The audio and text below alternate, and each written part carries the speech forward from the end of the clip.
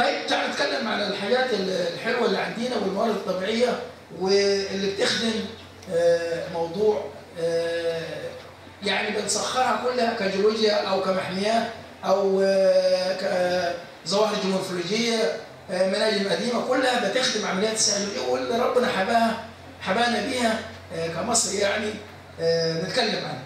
طبعا الجيولوجيا في مصر يعني كل الرحلات العلميه بتنزل المنطقه الجنوبيه عندنا في بمصر لحد اسوان ولحد مرسى علم، لان عندنا يمكن على مستوى العالم ان مصر بها تنوع جيولوجي فريد.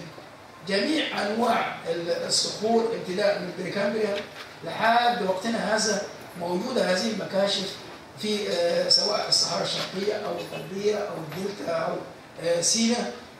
انما لو اتكلمنا تحت على المنطقه الجنوبيه الجيولوجيا البيزمنت وكل المكاشف بتاعت البيزمنت من اول اقدم صخور على مستوى مصر الشيست والنايس موجوده في جبل العوينات وموجوده عندنا في حفافيت وعندنا في جبل المعيط كلها في الجنوب، حتى يعني بعد كده الصخور برضو بتاعت الباليزوك والميزوك والسينوزوك والكواتيرنري في مكاشف موجوده يعني كلها في المنطقه الجنوبيه اعتبارا يمكن اقدم صخور موجوده في العوينات لحد ما نتكلم لحد صخور الميزوك بتاعت الكريتيشيوس الترياسيك والجوراسيك والكريتيشيوس، وبعد كده السينوزوك الحاجات الحديثه زمن حقب الرابع طبعا معروف ومشهور في السبخات والشواطئ المرتفعه والمراوح النهريه والشعاب المرجانيه الحديثه. دي خريطه لجيولوجيه مصر زي ما انتم شايفين يعني البحر المنطقه الجنوبيه كلها فيها جزء من البريكامبريم لحد يعني تقريبا تمثيل لكل الصخور الموجوده عندنا. يمكن افضل مكاشف موجوده في طريق قفط القصير، طريق مرسى علم ادفو، محمية وادي الجمال، الجلف الكبير. ده يمكن نموذج من الجيولوجيا اللي هو يعني الاتحاد الدولي للعلوم الجيولوجيه اعلن محميه طبيعيه في منطقه الدمياط. القطاع العياري النموذجي على مستوى العالم موجود عندنا في منطقه الاقصر 30 كيلو جنوب الاقصر. دي الباوندري بين الباليسيد واليوسيد في الفتره من 50 ل 55 مليون سنه حصلت في ارتفاع في درجه الحراره في قاعات المحيطات ادت الى موت وقتل كل الكائنات الحيه، وبدا الارتفاع على الارض بنقص الاكسجين وزياده ثاني اكسيد الكربون الا في مناطق معينه منها زي اسرائيل، حته في اسرائيل، حته في السويد، حته في تونس.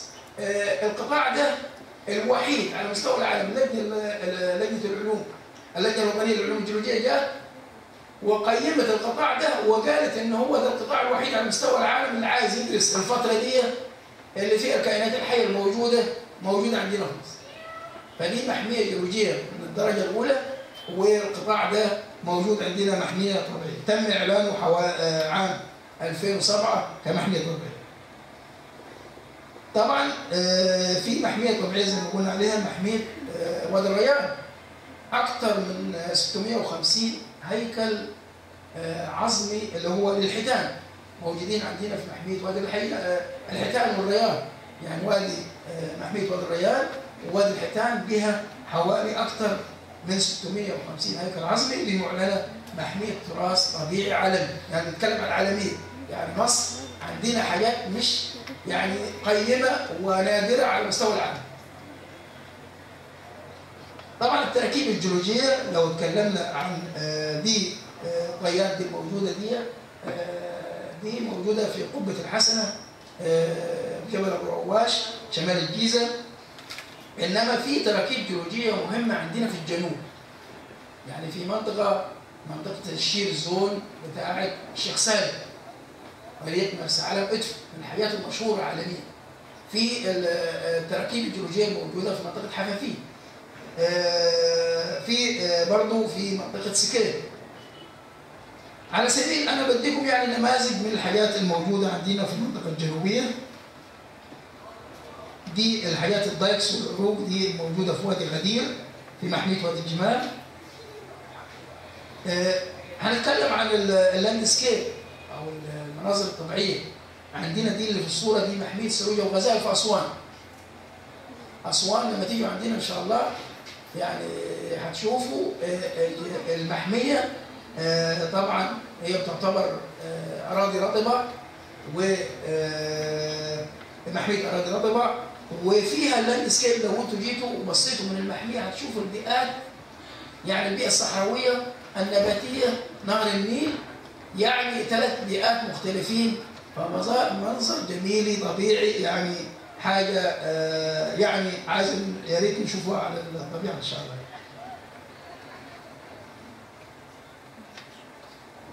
طب لو اتكلمنا على الظواهر الجيولوجيه الموجوده عندنا، يعني دي المنظر ده بتاع جبل سانت كاترين، لان هي اعلى جبال على مستوى مصر، ودي معلنه محميه تراث طبيعي عالمي.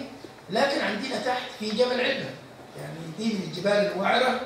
عندنا جبل العوينات في الجنوب الشرقي الجنوب الغربي لمصر.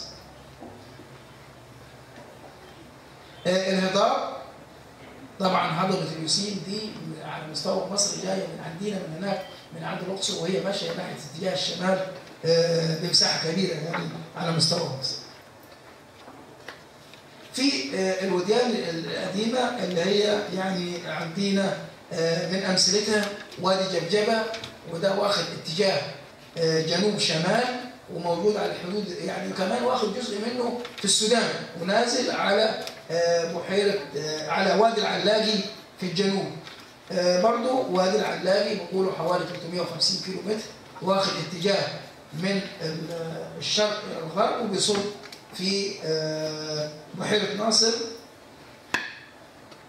في وادي قنا واخد اتجاه شمال جنوب، وده موجود يعني على طريق سفاري قنا وممتد حتى راس الغرب شمالا. عندنا وادي العريش في جنوب سيناء. في وديان طبعا انتم عارفين سلسله جبال البحر الاحمر، يعني بتقسم الصحراء الشرقيه وبتاخذ اتجاه الوديان يا اما من الغرب للشرق يا اما من الشرق للغرب. في دلتاوات قديمه عندنا زي دلتا مطرون، دلتا منخفضه القطاره، المنخفضات زي منخفض القطاره، منخفض الواحات الداخله والخارجه، نهر النيل.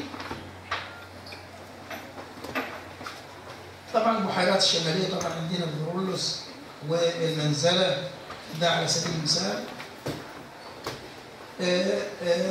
نهر الدلتا بتاعت النيل الحديثه، بحر الرمال الاعظم، السهل الساحلي. الكهوف عندنا يمكن حوالي 12 كهف في مصر، اشهرهم كهف وادي صنور. كهف وادي صنور تم اعلانه محميه طبيعيه نظرا لانه ظاهره جيولوجيه نادره، وفي زي ما انتم شايفين الصواعق والهوابط جوه. ده صوره من داخل الكهف وادي صنور. محميه الصحراء البيضاء دي موجوده في الوادي الجديد، تابع برضه المنطقه الجنوبيه الغربيه، ودي زي ما انتم شايفين بنسميها يعني موارد الشيطان او ظاهره عيش الغراب، او على اساس ان تاثير نحت الرياح على الصخور الجيريه في الصحراء الغربيه. دي في واحد سيوه، وفي منها برضه في الداخله والخارجه الوادي الجديد، ودي بغرض الاستشفاء العيون الكبريتيه او العيون الحاره. هنوصل نتكلم، يمكن اتكلمنا عن المحميات وتكلمنا على الظواهر المورفولوجيه سواء في الجنوب على مستوى مصر، انما هنتكلم عن الثروه المعدنيه، يعني احد الموارد الطبيعيه الموجوده تحت. هنتكلم عن الموارد المعدنيه. الموارد المعدنيه يعني عندنا اقدم خريطه جيولوجيه وطبوغرافيه على مستوى العالم رسمت لمنطقه الفواخير. عندنا طريق قفط القصير المنطقة دي ترجع تاريخها إلى عصر الفراعنة اللي هي الدولة القديمة، يعني إيه في عصر السيد الأول. دي الخريطة دي الجيولوجية دي بتمثل أو بتوضح مناجم الذهب القديمة اللي موجودة في منطقة الفراعنة. والمحاجر، محاجر الجريواكي ومحاجر بريش فيربا أنتيكو، دي حاجات يعني ايه لما احنا نزورها ان شاء الله بجوار بعضيهم، او يعني لو حد مثلا سأل على خريطه او كتب على خريطه وادي الحمامات، فدي بتمثل ايام زمان. في حوالي اكثر من 2000 نقش موجود على الصخور هناك بيمثل انشطه المحاجر اللي كانت بتتم بالمنطقه ايام عصر الفراعنه. طبعا من المناجم القديمه برضه مناجم الزمرد، مناجم الزمرد. مناجم الزمرد دي موجودة في منطقة سكيت في محمية وادي الجمال. كان أيام الرومان استخرجوا هذا الخام من المنطقة، وبعد كده كان توالت هذه استخراج الخامات عن طريق الإنجليز، وبعد كده حتى يومنا هذا. إنما دي موجودة مناجم الزمرد على طريق الرومان القديم، وهناك في آثار وثلاث معابد موجودين لأيام الاستغلال هذا الخام. في مناجم قديمة برضو عندنا زي مناجم النحاس في منطقة المسيوكي. في عندنا مناجم للحديد قديمة زي منطقة في أسوان في أبو الحجاج. في مناطق ثانية يمكن بتستغل لخامات الكوارتز والفلزبار من منطقة الشيخين. في عندنا منطقة اللي هي الكولين في كلبشة، في أكاسيد الحديد برضو في وادي أبو صبيرة. كل هذه ثروة معدنية موجودة في المنطقة الجنوبية من مصر. دي صورة لمنجم الذهب في منطقة الفواخير في الصحراء الشرقية عندنا في الجنوب. لو اتكلمنا عن المحاجر برضو القديمة، المحاجر القديمة دي زي ما انتم شايفينها محجر الجرانيت عندنا في أسوان. المسلة الناقصة دي، المسلة الناقصة يعني هم خدوا حوالي 12 مسلة ودوهم في المعابد بتوعهم من أول الأقصر حتى أسوان، إنما دي لم يتم اكتمال اقتطاعها من إيه؟ من المحجر، فموجودة زي ما هي بنسميها المسلة الناقصة، وهناك دي من المحاجر القديمة بتاعت الجرانيت بتاع أسوان.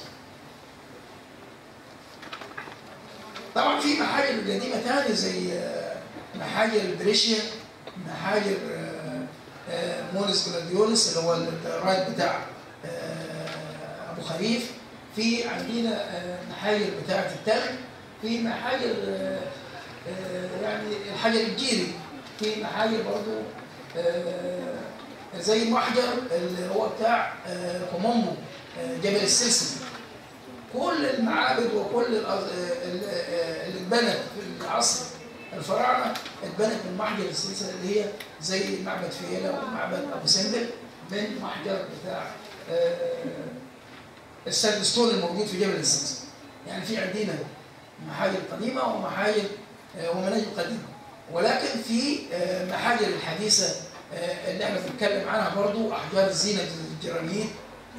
يعني يمكن أجود أنواع الجرانيت عندنا موجودة في طريق في منطقة أبو حصون بيسموه أبيض حلايب، يعني يمكن بياخد اللي هو اللون الأبيض كده في نقط بتاعت الهورن اللين والحاجات دي بيسموه أبيض حلايب. من أشهر المناطق عندنا في الجنوب لاستخراج خام الجرانيت بتاع الأبيض حلايب، بالإضافة لأحجار الزينة زي الجابرو وزي إيه تاني عندنا في محاجر بتاعت الزلط والرمل، محاجر الجبس موجودة، الحجر الجيري. دي يعني معظم يمكن الثروة المعدنية الموجودة عندنا في الجنوب، سواء على المنطقة ما بين حلايب أو شلاتين لحد مرسى علم، أو من الناحية الغربية.